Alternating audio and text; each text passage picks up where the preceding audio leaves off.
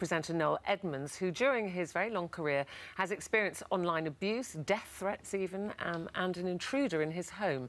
Noel's something that you're going through right now as well. I mean, we'll come back to things that have happened in the past, but you say as soon as you saw Alex's case in the newspapers, you tweeted her, didn't you, to lend support? I did. I don't know her personally, but I admire her as a fellow professional, and it had a resonance where I thought, yeah, I want to publicly say I understand and I support her. I think it's very important also to understand this is not just about people in the public eye. No. There are a lot of people, there'll be a lot of people watching now who go, yes, I am receiving this form of abuse at work, etc., etc. And clearly, we've all got to decide whether we're going to do something about it. I mean, thank you for this invitation to come on, because I'm not here saying, oh, poor me. I'm here because I'd really like us to think about where the responsibility for a solution actually lies.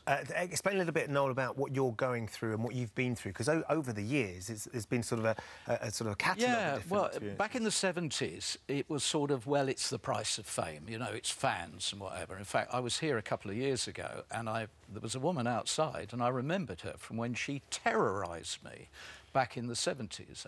I mean, she damaged my car, she turned up at my home when she was a young girl and whatever, and she had a rather odd way about her.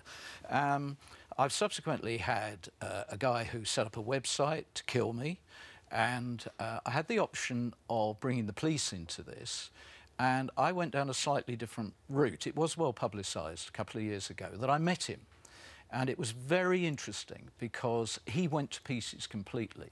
He agreed to meet you? I was going to say, was it hard to get him to agree to meet you? Well, he had a very simple decision. Either I went to the police, and the police advice was this was a criminal situation. He would have got a criminal record. Yeah. Or meet me, and I want to understand why you want to kill me.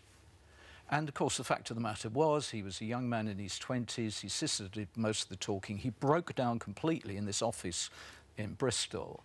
And it was apparent that it had started as something light-hearted, but then it became quite malicious. And then, of course, he didn't realise what he had started.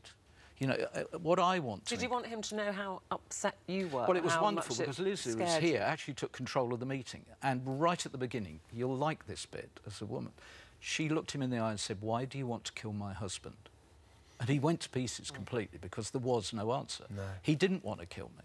Now, not everyone, and I wouldn't suggest that Alex should have gone down that route, but not everyone wants to confront these people. Or can. Or can. But that's an interesting point. When are we, as a society, going to strip away the anonymity that these people have? You know, we must encourage more accountability. We must encourage people to think before they press send on an email, post on a tweet. Yeah. Why are they allowed to be anonymous? And I think there are three outcomes of it being more transparent. Everyone says go to the police, but we know the police are struggling with this. If you couldn't hide behind the anonymity, we are going to end up with one of three outcomes. We will find out if someone is mentally ill, and then they need professional help. We will find out whether or not it is a police matter, and then the police can take over. Or we will find out that actually this is something where friends and family should say, why did you do that? Why did you send that? Terrible, terrible. Make people realise what they've done. We've got to... you know, society is made up of individuals. We've got to decide whether this is the way we want to live, ruining people's lives, or whether actually we are all going to do something. What about what's happening right now? So you say there is somebody right now... Oh, it kicked off again a few weeks ago. Doing what? She sends me emails of an intimate nature, and then it became quite serious when she was accusing me of having an affair with her, and she wanted to go to the media and the public and out our relationship. And you say she, you're not, you sound as if you're not sure. Well, my professional advisors say they believe it's probably male. It's really interesting, this area, and I know we haven't got time, but please look at the work of a neuroscientist, David Eagleman. There's a series on BBC4 at the moment, and he has researched how the brain works. We're familiar with brainwashing. You know, it's been used by politicians and regimes for years.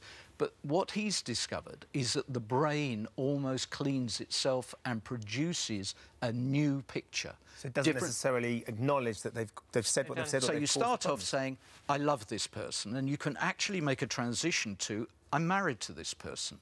Or, I don't like this person, I feel violence towards them, and it can transition to extreme violence. And in the experiments, even the people doing the experiments went through the process and created a totally false impression of the truth. And that's what happens with a lot of these people. I mean, you showed Alex Jones. You didn't show the picture of the man that was given the restraining order. Look at the picture of him. He needs help. He genuinely needs help. Yeah. Look, he has a haunted face. A lot of these people are in a mental health area where they need professional help.